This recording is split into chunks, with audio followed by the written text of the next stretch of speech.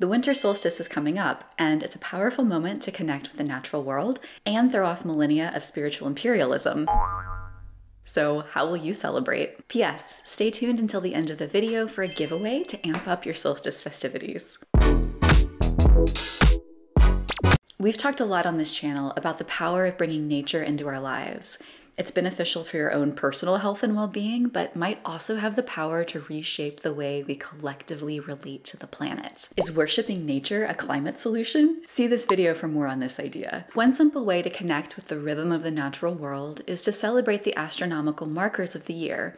Days when the sun's position mark the official changing of the seasons. There are the fall and spring equinoxes when day and night are equal length, signaling that the days will begin to grow, either longer or shorter. And there are the solstices, the longest days of the year in the summer and the shortest day of the year in the winter.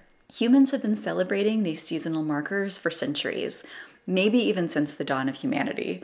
And it makes sense. The sun provides the warmth and nutrients plants need in order to feed us humans and the rest of the food web.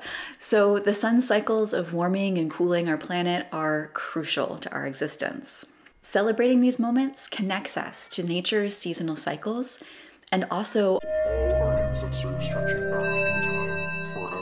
in the Northern Hemisphere, the winter solstice in December is particularly culturally important, marking the deepest, darkest night of the year and the beginning of the return of sunlight and warmth. Across much of Europe, the solstice was traditionally celebrated with feasting, bonfires, gifts, and boozy good cheer. Even in sunny Italy, where the winters were less harsh and the Romans were in charge, the time around the solstice was filled with celebrations relating to a variety of gods, making it an extremely festive and important time of the year.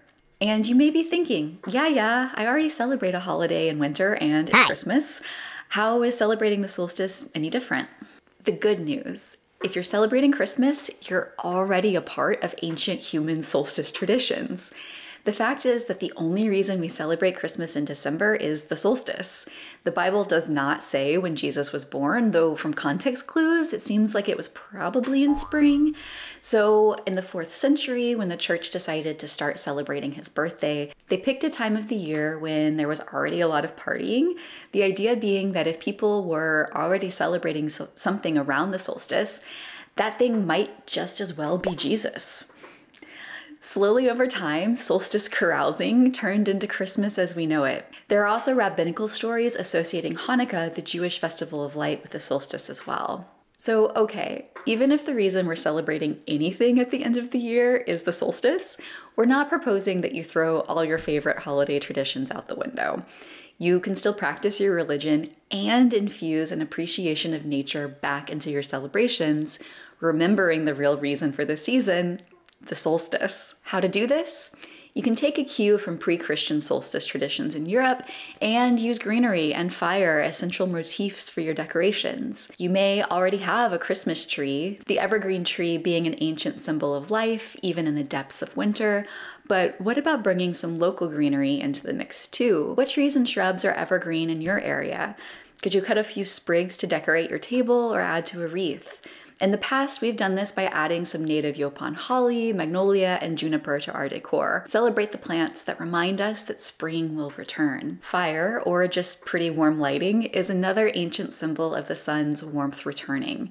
Light some candles, have a bonfire, or just light up a fireplace and invite some friends to bask in its warmth and a nice warm beverage. Glühwein, wine, anyone? While you're at it, spend some time outside on the solstice night. You can chill with friends around a bonfire or just have a solo moment to gaze into the darkest night and contemplate life, the universe, and everything. Maybe even watch the sunrise and for some ancient flair, yell Sol Invictus into the dawn air. A lot of these are festive things you're already probably doing in the holiday season, except for maybe the yelling.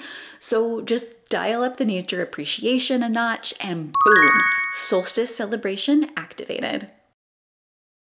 You are now doing your part to remember that you are just a tiny, tiny speck in Earth's web of life. So okay, maybe you're on board with the solstice stuff and you want to proclaim to the world, I love the sun. Or at least remind your community that the solstice is a thing. have we got just the thing for you. Fresh off the Weirder Futures presses, check these puppies out.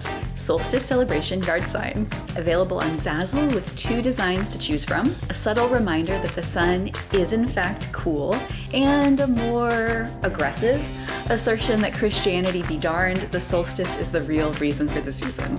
And here's a solstice treat for you. The first 5 folks to join our Patreon at the big weirdo level will get the sign of their choice for free. That's right, our first Patreon giveaway, the first of what we hope to be many weird things to help you live a more nature-centric, culturally diverse, and frankly weird life. So let us know in the comments below, what's your plan this solstice? What's your favorite way to celebrate the winter season? And if you do happen to get a yard sign, please send us a pic. Like really, we'd love to know what you're up to out there, you weirdos. Happy solstice, y'all.